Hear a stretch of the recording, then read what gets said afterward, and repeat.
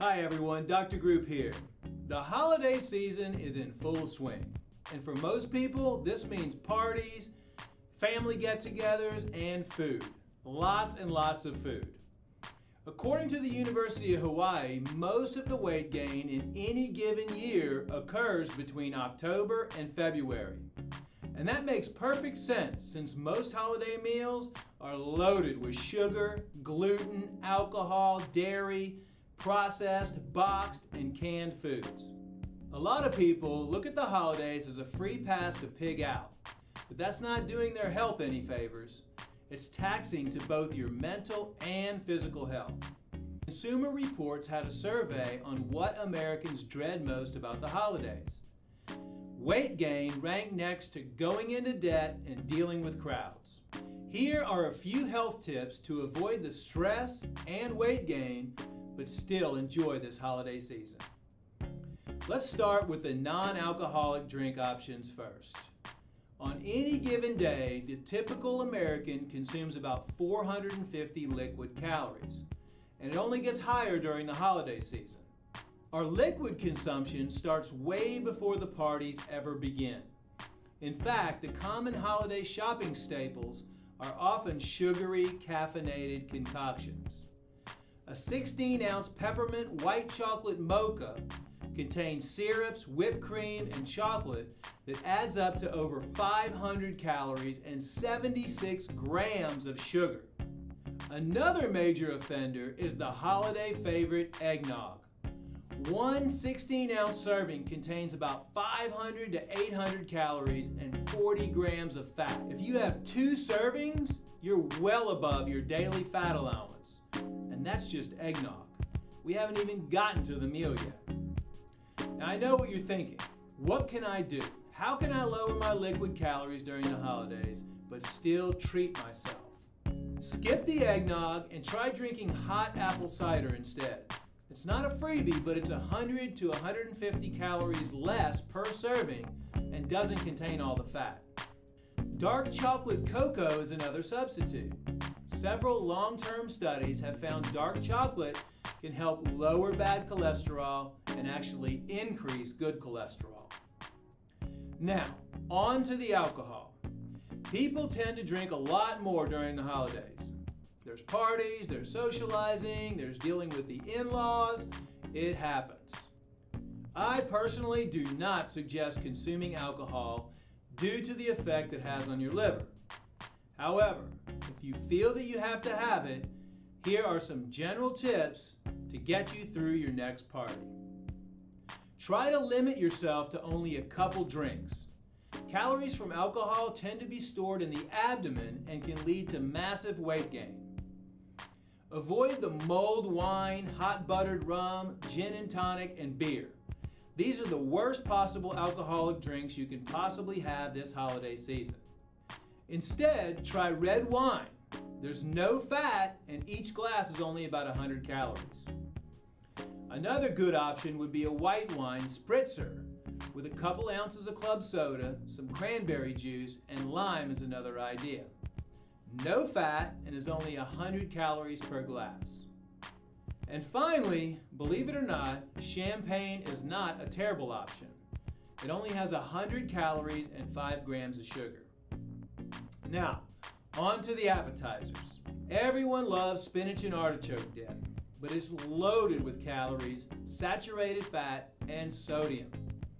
Instead, substitute it with hummus, salsa, or bruschetta.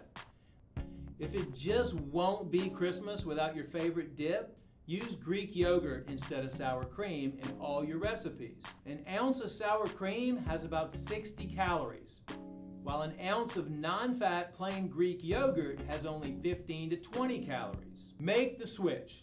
It still tastes great, and chances are no one will even notice. I personally always enjoy a good assortment of raw nuts, raw seeds, and sliced fruit. These are good, nutritious options for the appetizer table. Now it's time for everyone's favorite, the main course. As you probably already know, I'm not a meat advocate and follow a strict vegan diet. At my house, we eat different lentil and bean dishes as our source of protein.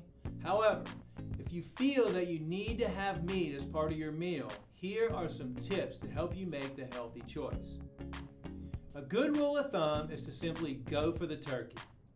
Other meats such as ham, pot roast, prime rib contain high calorie counts, high fat, and are often loaded with sodium.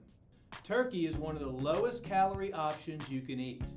A 3-ounce serving of skinless turkey breast has about 120 calories and only 1 gram of fat. Millions of people eat their turkey with a good-sized helping of gravy smothered on top.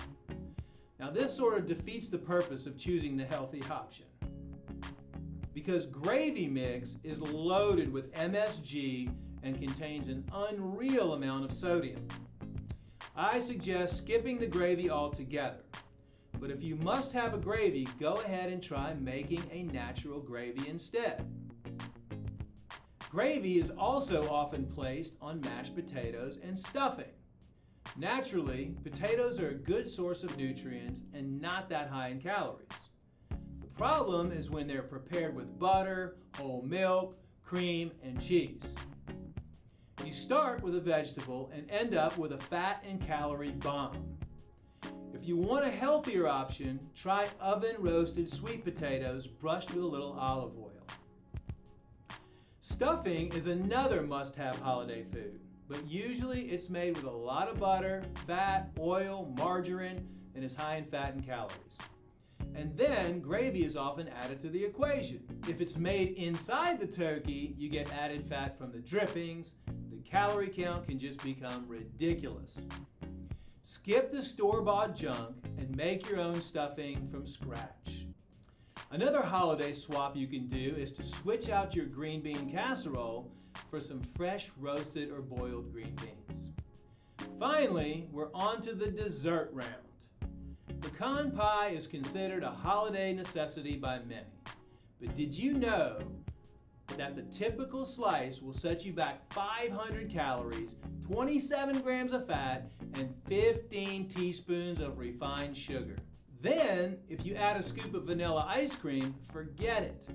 Now you're pushing 1,000 calories on dessert alone. Another dessert that has gained popularity in recent years is cheesecake. Everyone loves it, but man, is it a calorie bomb. One slice can have upwards of 700 calories and nearly 30 grams of fat. And that's a plain piece. We're not even counting the different flavors and toppings. The best route to go after your holiday meal is fresh fruit. A nice mixed fruit tray with a lot of variety can be a great, delicious alternative.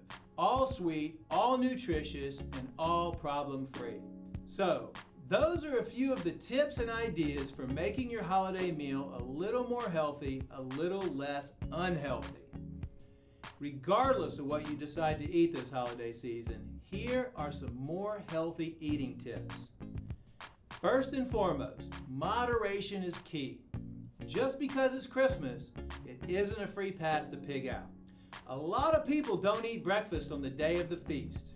This is a huge no.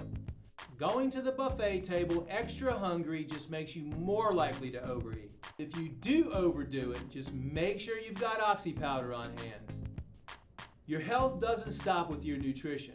Make sure that this holiday season you also get plenty of sleep, make sure to get some exercise, and avoid stress. I know that this is easier said than done, but remember, you can always find a quiet spot, do some deep breathing exercises, meditate, and think to yourself, the in-laws are going home tomorrow. Thanks for watching. Have a great holiday season. Thanks for watching. For more information and tips on healthy living, be sure to subscribe to our YouTube channel. If you would like to learn more about our high-quality, all-natural and vegan health products, please visit our store at globalhealingcenter.com.